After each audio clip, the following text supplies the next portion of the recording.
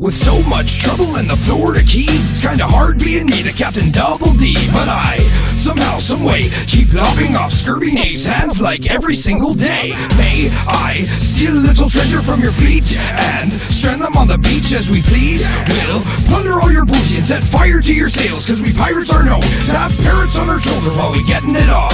And we be drinking rum till 6 in the morning. So what you gonna do? I got a barrel of gunpowder and me whole crew does too.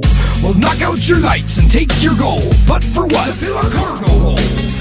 So we go smoking outs to this. Tides up, tides down, while the ship is gonna rock to this. Rowing on the sea, smoking seaweed, sipping on rum and juice.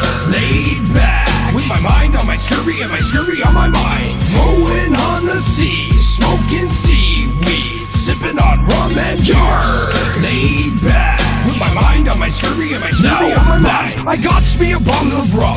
Everybody wants a swig once the killing's done. Now this type of shit happens all the time. The captain gets his shares and then his crew is behind. Everything is fine when they listen to the Captain D. I be the pirate with the rhymes that can captivate the sea. They listen to the threats that I speak as I take me a drink into the city. I sneak, get to party with this bitch named Sally.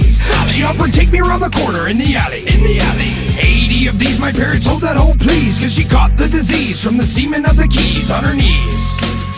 Then we're back to the ship, sails catch the breeze, and we'll be rowing on the sea, smoking seaweed, sipping on rum and juice.